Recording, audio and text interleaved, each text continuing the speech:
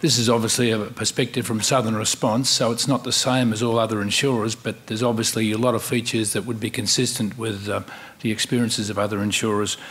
I have on the screen there learnings from complex claims, but I'd also want to emphasise that it's not just complex claims, it's claim complexities, which are quite different things.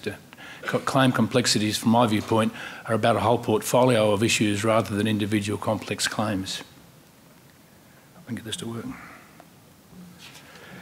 So the inherent complexities are open-ended insurance cover. Every claim is effectively negotiable, and the community, I don't think, appreciates this is the only place anywhere in the world in a catastrophe where open-ended cover has existed in such a widespread level. 95% of policies had open-ended cover in Canterbury, and each of those therefore give rise to potential disputes. Extreme environmental factors, as we've heard earlier about ongoing seismicity, large tracts of poor land to the extent that we needed to do 2,000 deep drills, geotech drills, and 7,000 shallow drills.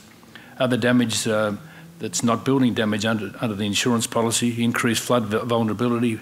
We have nearly 600 rebuilds in areas of IFE, 300 for repairs.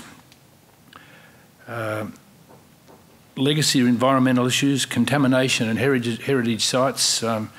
We and our project manager, Arrow, have already been in trouble in regards to heritage sites, digging up a heritage site without the appropriate authorities.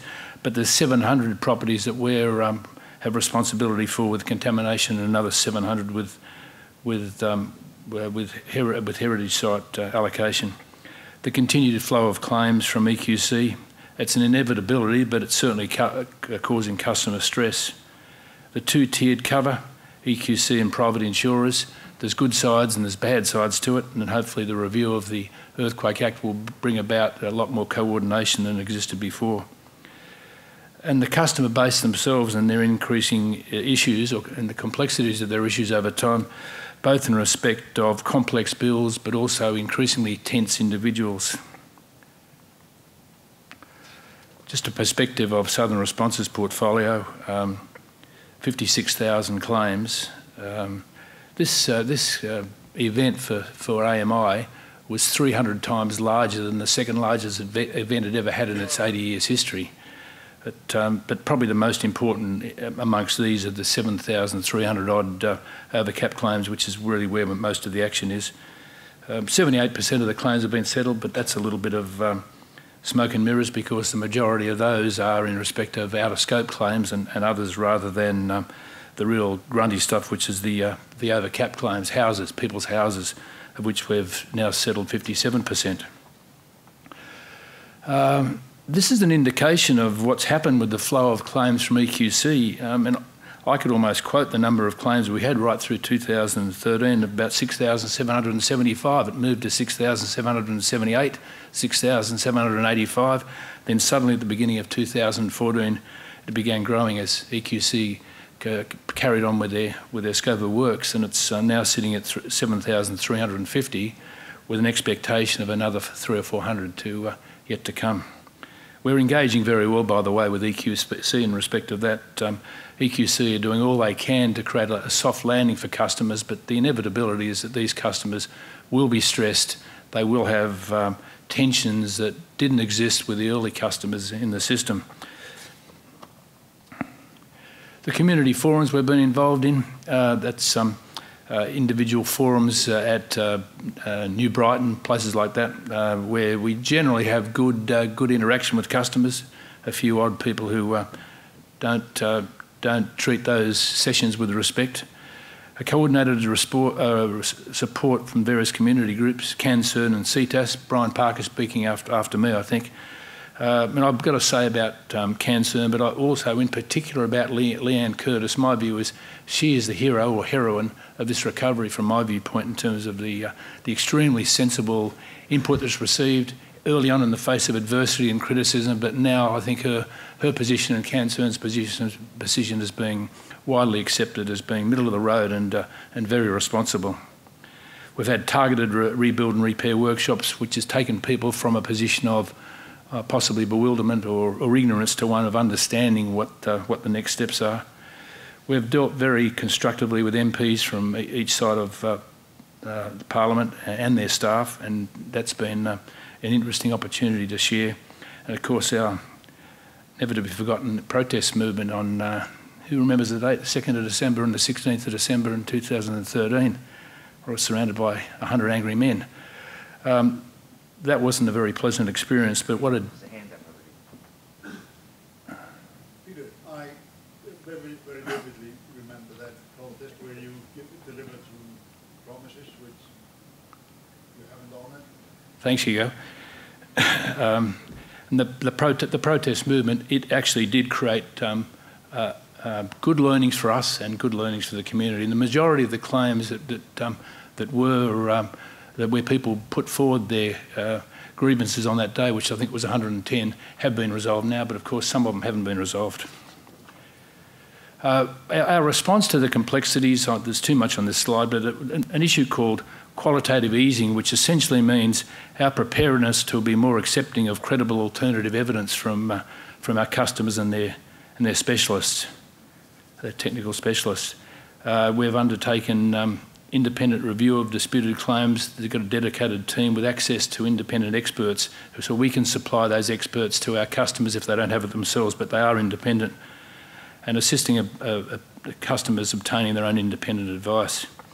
Encouragement of the Residential Advisory Service.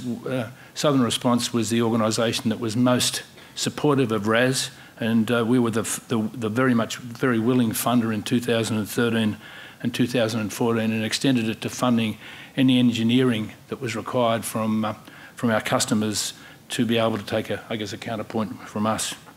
An internal solutions team looking at individual one-off issues, and our customer support team, which is responsible for all the vulnerable people. And this is an indication of how, in terms of our entire portfolio, how we've identified vulnerable people. And this, you don't need to sort of get the details, but what those the items being circled is 6 months apart, September 2014 and then March 2015, the number of cases that have contracts signed in construction or maintenance. So we're fairly pleased with the progress of those customers with great difficulties. This are the ones just with 130 claimants. So the 500 are people who needed support. These are people who can't do it themselves. These are people who really were beyond the ability to be able to manage the construction or repair of their own house. And even with those, so we've moved from September of a relatively small number in either contract signed, construction or maintenance, to a substantially greater number now. Not as many as we need, but certainly moving forward very positively. Partnership issues amongst insurers. This is a depiction that we used on a different occasion for multi-units. The sort of issues associated with multi-units is all insurers have a different position in the first instance. They needed to come together and be able to create a single position in respect of individual complexes. The EQC declaratory judgment, which had an effect on the flooding issues in respect of those units. Complex regulations, we've been very much involved with the Christchurch City Council District Plan Review to try and overcome or address some of those complexities in regards to multi-units. And the bugbear of either under or no insurance, or some customers cash settling, or insurers encouraging customers to cash settle when the other houses haven't cash settled, and how the hell do we move on from there? All significant complexities, but ones that are being addressed by the insurance industry collectively. Other examples of industry cooperation, the district plan review, both the multis and the most recent flood hazards, joint efforts to improve customer experience in the recovery by regular fortnightly and now monthly meetings amongst the GMs of all insurers seeking to get a coordinated approach. Retaining wars and land surveying, a united response, certainly in terms of the most recent problem we had with LINZ, putting out some peremptory guidelines in regards to a change approach by surveyors to surveying boundaries. The future significant challenges to be addressed is our repairs portfolio, not moving at the speed we want. disputed methodologies, inadequate communications from us, first to admit, so we're doing stuff to improve that. And of course the customer preference for a rebuild where the existing house can be repaired to the policy standard. Most people want a new house rather than their existing house. The multi-unit progress, ensuring that customers who don't even know each other but happen to live in the same complex, getting agreement amongst each other about the rebuild of their house and dealing with any complexities that might exist. Court capacities issues, spurious court actions delaying progress. One lawyer has 86% of all outstanding claims in the High Court.